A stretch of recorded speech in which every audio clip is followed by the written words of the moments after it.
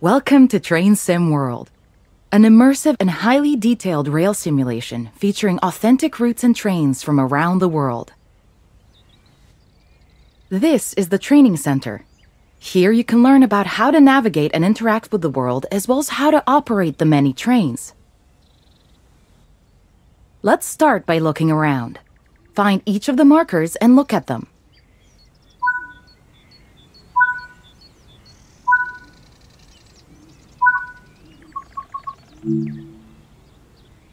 Your current objective is shown at the top left of the screen. Walk to the blue marker to complete the current objective.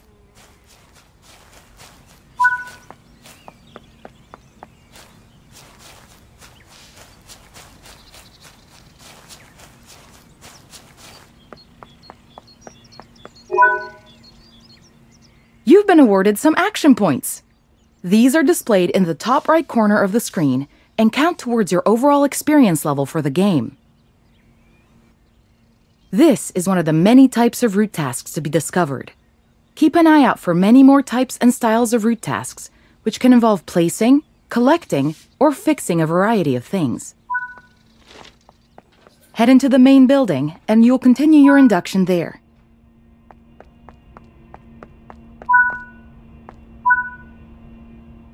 You can pause Train Sim World at any point to review objectives and a lot of other information about what's happening at the moment. Try it now, and then return to the game after you've had a look around.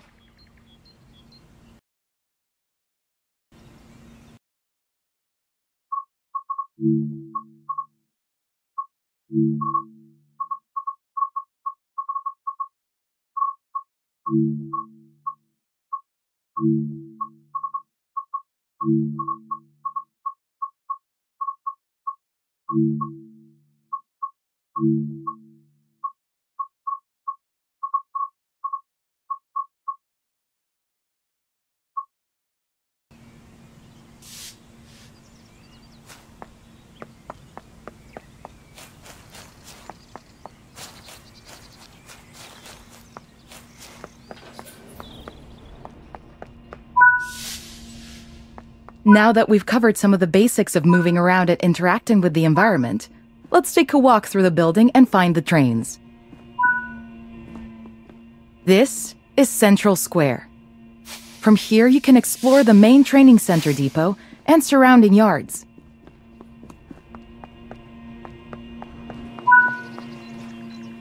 Your journey operating trains is just getting started here in the training center. Remember, you can always come back here from the main menu to refresh your knowledge if you're unsure about anything. Continue to learn and other training modules here in the training center, and then you'll be ready to take on more challenges in other environments.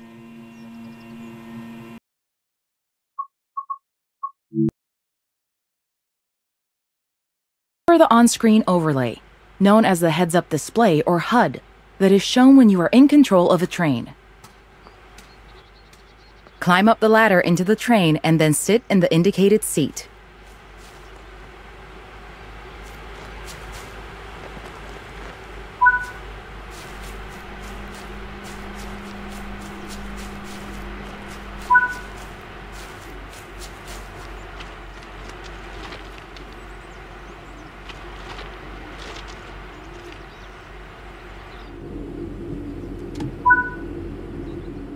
Welcome to the most important seat in the train.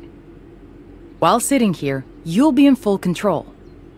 Before you think about moving the train, though, let's look at the HUD overlay that's appeared on the bottom right. The heads-up display is a guide to what your train is doing. The main part of the HUD is the speed display. A white bar will appear around the outside to show your current speed, and the red mark indicates your maximum permitted speed.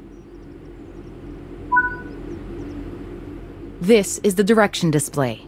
An arrow will indicate forward, reverse, and neutral directions.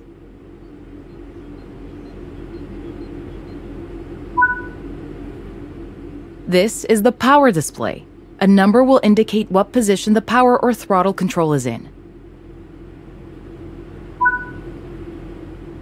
These are the brake indicators. The exact ones shown will vary by train and will often be visible in the train itself on various gauges. They tell you what's happening in the braking system.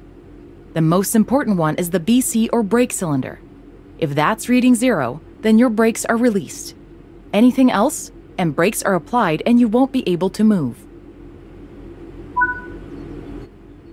Every train can have small variations in the HUD unique to the way it works, but they will mostly look the same.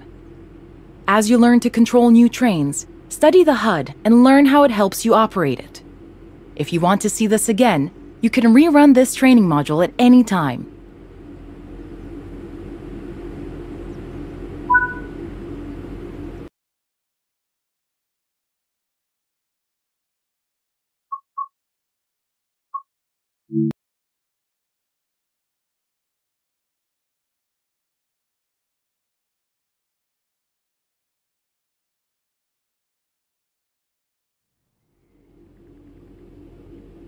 In this training module, you're going to look at making the train move, and then bringing it to a stop again.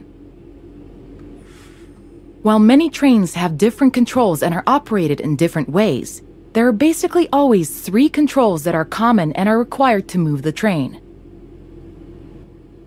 The reverser sets the direction between forwards and backwards. The brakes are used to slow or stop the train. The throttle controls how fast the train accelerates. In this train, the throttle and brakes are controlled by a combined power and brake handle. We want to move the train forwards, so move the reverser to that position.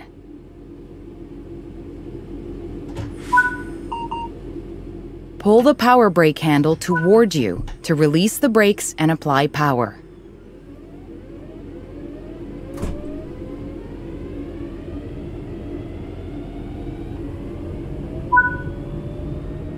Now that you've reached your target speed, you can move the throttle control back to 0. The train will then coast on level ground, and the train will only slow down very gradually.